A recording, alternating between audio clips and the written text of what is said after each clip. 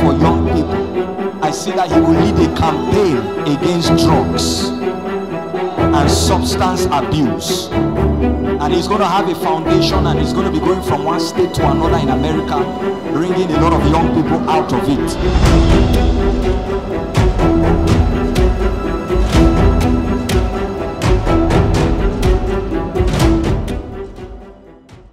So I'm going to say something briefly about a couple, a celebrity couple, that I know some of us may not know, but maybe a few of us may know them. And then I'll do a video, a full video, and talk extensively about these things. Amen? And I pray that it gets to them wherever they are. There is a lady who won Olympic gold this year. How many of you know the Olympics just finished? How many of you are aware? Beduguri youth. My people online, I know you are aware. Oh, by the way, please help me clap and celebrate those who are following online from across the world. Amen. We have a lot of people following. Amen. The Olympics just finished, and except you are below 10 years old, you should know what Olympics is. Abi, you don't know. Amen. You see, that's the problem. Well, let's continue. So there's a lady who won Olympic gold in gymnastics. Who knows her name? Simone Biles. Who knows that name? Wow. No, that's how the prophetic is. That's the lady. That's how the prophetic is. Most times when God starts speaking to you as a prophet, the people around you don't need what you are saying. So you'll be strange to them, but you'll be attracted to the people that need you. And then you'll be careful, because sometimes it can happen that the prophet will be moved from that place. Amen. So Simone Biles is a 2-time Olympic gold medalist in gymnastics. A young lady, highly successful in that sport. If you don't know what gymnastics is, go back home and browse it on the internet. Now she has a husband whose name is Jonathan Owens. Is my namesake. Jonathan Owens is an NFL star. NFL is, National Football League. In America, what we call football in Nigeria is not football in America. Huh? In America, it's called soccer. You don't know. That's why your dream of going to America will be suspended till you get to know. Amen. You must look like where you are going to first before you get there. Are you hearing what I'm saying? Amen.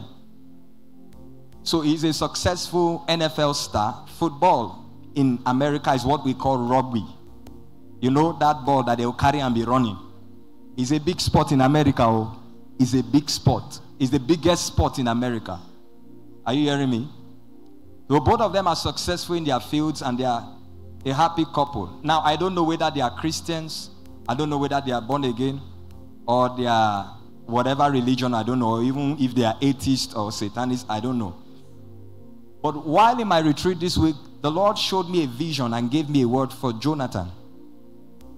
And I'm going to say it, and we'll get this video. I'm going to still go back and do a full video. Amen. And I pray they get to hear it, because sometimes you need to pray in this life that God will help you to be close to those who can hear God concerning you. Are you hearing what I'm saying? Don't be surrounded with sycophants. Sometimes you need to pray. Instead of praying for prosperity, pray that God will gravitate you to the people that hear his voice. When you hear the voice of God, there is nothing else you are looking for. Man shall not live by bread alone, but by every that proceeded from where? So please put their picture. I had to write it down. I had to script it here. You have a camera to show, so they know that this is not... So tomorrow I'll also show you what the Lord showed me about Donald Trump and the election. Amen. Whether you are interested or not, you are not my only audience, so I'll say it. Now God send me. Amen. So this is, so you focus it. You'll see the date and everything on it. All right? Don't mind my handwriting. I was writing as I was hearing God. You see, while praying, prophecy, the word of the Lord, you see their names. See the date, Thursday, 22nd. Is it 22nd? August. So I also have in this jotter a word God gave me, a dream I had concerning Donald Trump, and I'll say it tomorrow. Now, God is going to, that couple, the hand of God is going to come on them. Something will happen in their life and in their journey, especially towards the man. Something will happen, certain situations will happen, and in the midst of it, he will encounter God. Because God said he's going to be a pastor and a preacher.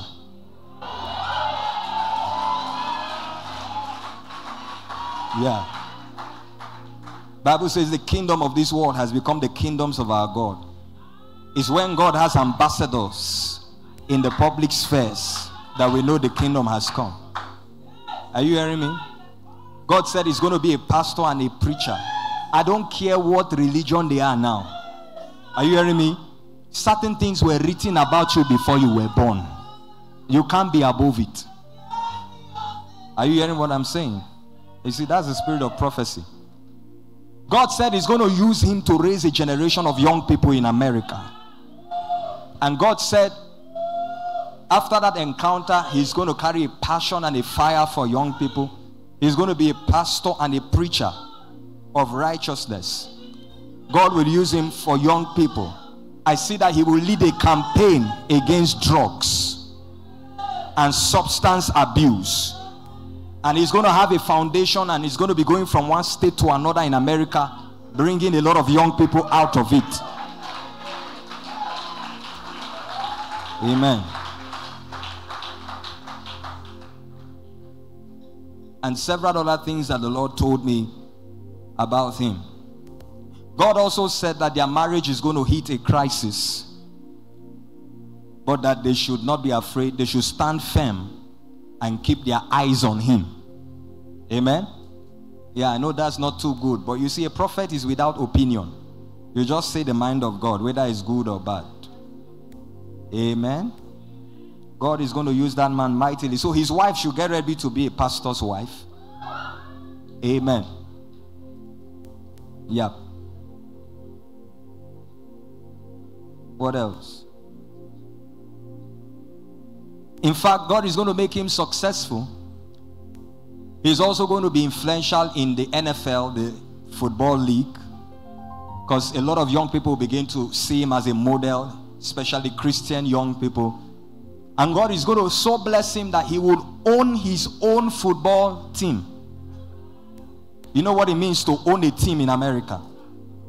Michael Jordan, one of the greatest legends of basketball, is one of the richest black Americans. One of the reasons is because he owns his own basketball team. And if they tell you the worth is in millions of dollars. Amen. The way you're looking at me like this, that means that's why you don't want to make money. All you know is just God give me food and give me tea and all of that. Amen. All right, so I'll do a full video and put it out, and I pray that they will get to see this video. I'm not doing it because of popularity stunt. No, listen, you can't pastor in a city like this and still be looking for popularity. I've been here for 7 years. I know what I've been through. This city, there is a fire here that will prune all kinds of flesh from you. I'm not looking for fame.